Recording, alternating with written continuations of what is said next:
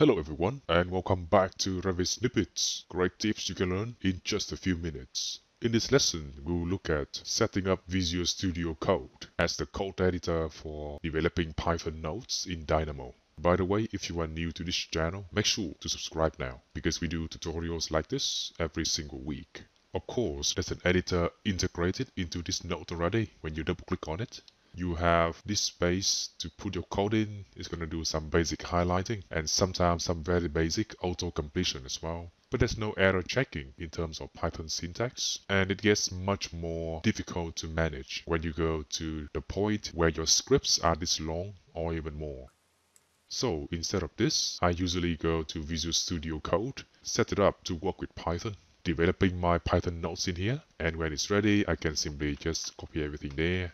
Go to here, paste it, save it, and then run it just like any other Python nodes I have in Dynamo. The benefit is this. Firstly, over here I have better code auto completion or IntelliSense. For example, if I want to initiate or create a new element collector, I can just type in collector equal filter element collector, and as you can see right there, I have this autocomplete for the element collector to choose, and that's it. I can just put it in like that. Whereas if I go to here now and do the same thing, nothing comes up. I need to remember the exact name and text to use. That's why it's much more efficient to code over here and then copy things over to the left hand side later on. Secondly, with Visual Studio Code, your Python script here can be checked. When I go to here, to the taskbar, it says here there's no problem. But if I click on it, whatever problem I have with my syntax in terms of Python language will be shown here. That's really useful for me to make sure there's no silly typo before I transfer this code into Dynamo. And thirdly, I can organize my code in here a lot better, because for example, if I go to here now, I can maybe collapse this for loop. Or if I go to definition, I can collapse this as well. Just make my code a lot more readable, especially when I do something as long as this or even more. So I will show you today quickly how to set up this environment yourself using just a few simple steps.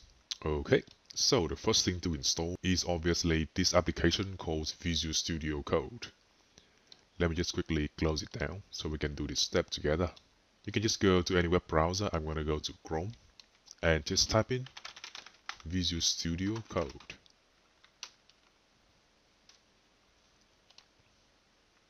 Maybe just the word itself. Here we go. And straight away you will see near the top of your results, there'll be this link here for downloading it. Just go to here, and now I can choose the version for my operating system. In my case it's Windows 10, so let's go for this one here. It's going to be downloaded here and should be ready in a few seconds. Okay, it's here now. I can go and open it. Let's bring it over here now.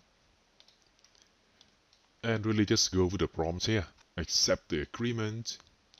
Choose where you want to install it, etc. There are some more options here to choose from. The most important one is this, add to path. Sometimes this is needed for certain features to work, so make sure you tick this box. You can also select these two other boxes up here, so you have a context menu. Whenever you right click on a supported file, you will have open with code. Just a quick way to open that file in Visual Studio Code really. For now, I will only do next and click on install. I won't do it now because I already have it on my machine, so let me just close this one out. So when the installation has completed, simply launch Visual Studio Code from your start menu. Obviously on your system you will see this script I have here. You will likely see this welcome screen here. Next step, we need to install the Python package for Visual Studio Code. It's a way to make Visual Studio Code understand Python as a scripting language.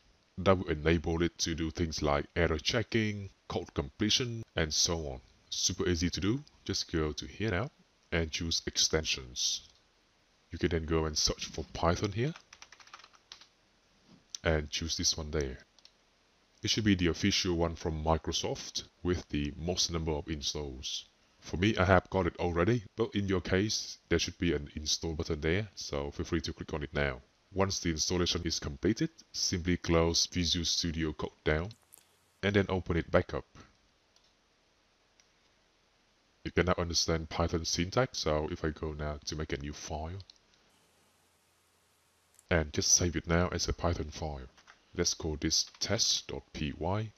Make sure you change the file type here from txt to Python. This one here. We can now save it. And now I can start coding in Python really. And we can see as well, we have Python 2.7 here on our system. Keep in mind, this is not the latest Python version. If you go back to your web browser now and search for Python,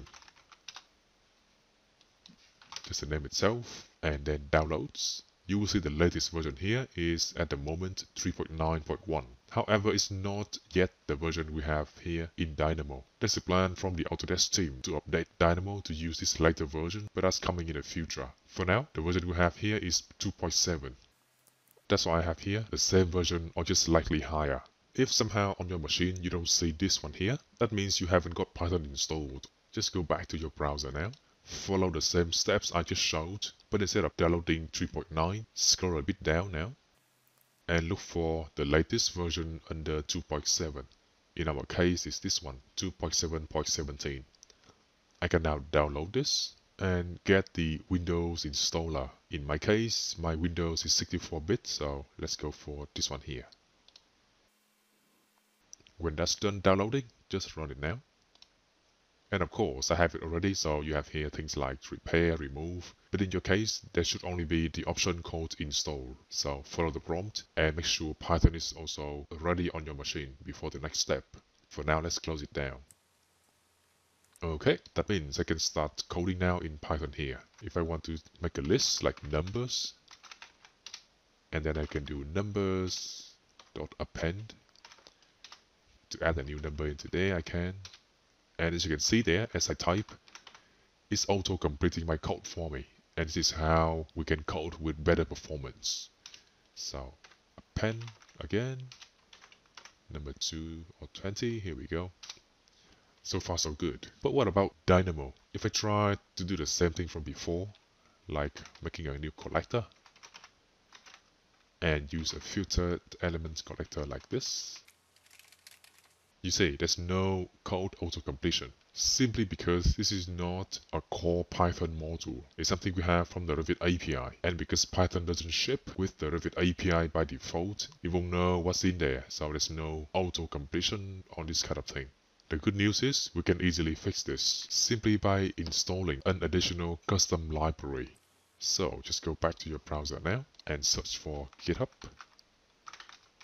IronPython stubs, and the first one there should be the one to look for. This is, in simple terms, just a simple library so we can give to Visual Studio Code and say, look in here for any methods regarding other packages that it doesn't have by default, such as the Revit API, the Rhino API, etc. So to get this into our Visual Studio Code, simply go to Releases. And in here we can download the zip file from this. When this is downloaded, select to see it in the folder. We can now right-click on this one here and choose to extract it.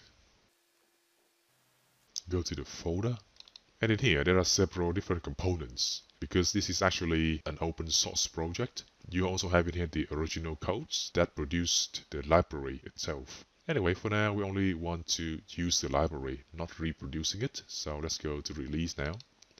And this is a folder we need to copy. Choose copy, and now we can paste it to the folder where you have Python installed. To be honest, you don't really have to move it there. It can be on any folder on your system, as long as you know the path to later on point Visual Studio Code to. But for now, I want to keep things neat and tidy, so I will just copy this to my Python install location. In my case, that's under the C drive and then Python 2.7. I can now right-click and paste it here. Once you have done this, go back to Visual Studio Code now, and then go to File, Preferences, Settings. Click on the Extensions group, and then choose Python. These are all the custom settings you can change for the Python extension for Visual Studio Code. We can now scroll down and look for Autocomplete Extra Paths, this one here. Underneath this one, you can click on Edit Settings.json. You don't need to know much about JSON to make this work. Simply pay attention now to two lines. The first one is this line here, Python path. It should point to the location where you have Python installed. In my case, that's C Python 27 and then python.exe, the same file I have right there. If you don't have this line, which is unlikely, make sure you type it in.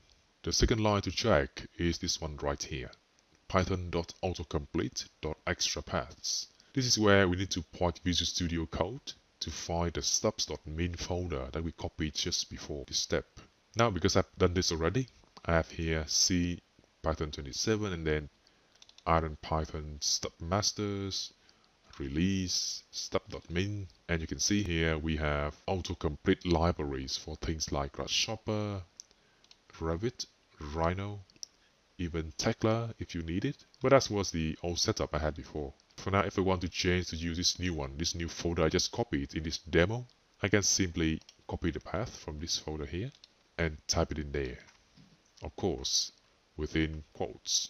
Now, because this is JSON, it has the slash here as the escape character. That basically means if you do like /s, it's not really a text, it will do something special. For now, we need to turn this into normal text, so we need to double up these slashes simply by typing in new ones just before them, like that, and like this. And now that's one single string. Of course, when you have two or more entries in the same variable, in this case extra paths, you need to separate them somehow. And in our case here, simply a comma will do. And now you see the error is cleared. Anyway, you only need one stub.min path here. Therefore, I will take out this second one here. Simply delete it. And then save this settings.json.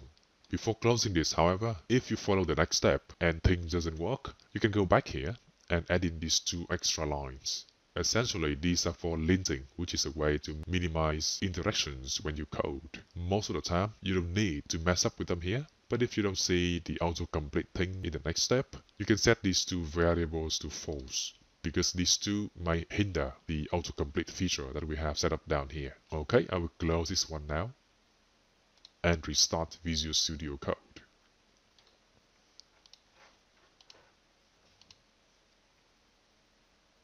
We can now go back to the test file we had before and see if it's working. I can do filter, elements, collector. And you can see there, nothing has happened yet. This is because for autocomplete to work for Dynamo and the Revit API, we also need to reference their libraries in this Python script. Simply go up here and paste in the essential code for referencing libraries. This one here. If you haven't seen these before and don't understand how they work, simply go down to the video description and follow my link there to see either the basic introductory lesson on Python scripting in Dynamo that I have done before, or check out my full online Python scripting for Dynamo course to understand these even more fully. For now, because I have done this, I have imported the correct libraries. If I now go down here again and type in filter, you can see straight away, auto-completion is now in action. Here we go, just like that. It works across all the available methods in the Revit API. For example, if I want to move something, I can do element transform utils and then choose to move elements. You can see, however, when I try to type in a method like move elements here, nothing is auto-completed for me because unfortunately this is not real-time code checking. Usually the auto-completion only works at the first level. For example, here it knows that I need the filtered element collector object to collect Revit elements from the model. But if I want to filter this further, maybe by category, there's no auto-completion. But anyway, it's still much better than writing things in here in the Python script. Alright, if you want to take your Dynamo and Python scripting skill to the next level, make sure to subscribe now because we do tutorials like this every single week. Also, if you want to fast-track your learning, simply go down to the video description and follow the link there to my full online Python scripting for Dynamo course. For now, make sure you have your code editor set up this way, and I'll see you in the next lesson.